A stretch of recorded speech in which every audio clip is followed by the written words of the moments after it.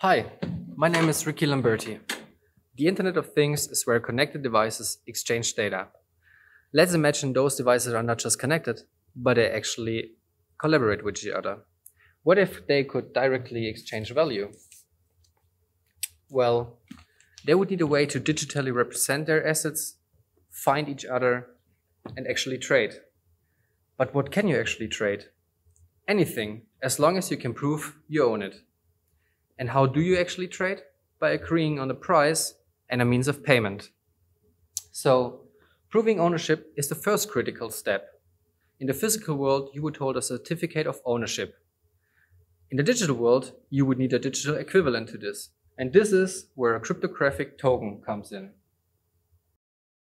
How do you exchange ownership?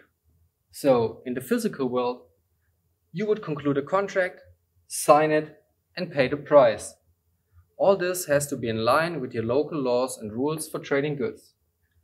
Similarly, in the digital world, you would also need rules and laws for trading digital goods.